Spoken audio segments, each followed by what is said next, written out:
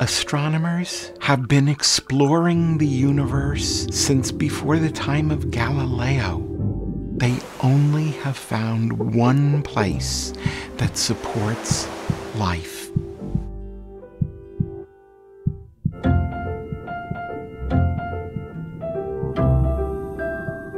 The beautiful blue ocean-covered Earth. For every 2 breaths you take, all the oxygen in one of those breaths comes from the ocean. We need oceans to keep us alive.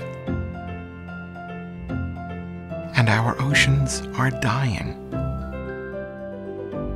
The biggest threat to the ecosystem that sustains us is people. We add things to the atmosphere that change the climate in the oceans. We physically destroy habitat in the sea. We pollute the sea.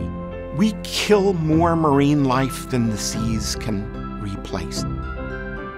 We're emptying the oceans of life. We're at a critical moment because we are overwhelming the capacity of the Earth's biological systems to continue. And if we're the problem, the only way to cure the problem is for us to figure out how. The Global Ocean Refuge System is a science-based initiative of Marine Conservation Institute designed to protect at least 20% or more of the ocean's biogeographic regions.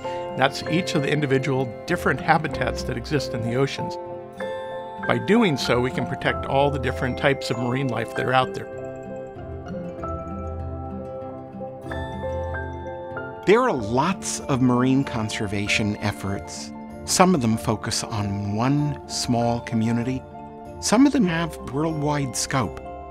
But there is no other system for encouraging protection of the ocean's best places for maintaining marine life. GLORY stands for the Global Ocean Refuge System, but it also means the glories of life in the sea. My generation inherited an ocean in crisis, and it's time to address these challenges. Marine Conservation Institute has been working tirelessly to restore our oceans to a healthier place. That passion has driven very successful conservation efforts. Marine protection works. Marine reserves work. Living things are resilient. They can repopulate the sea. And if we push and push and push, we can make really big things happen.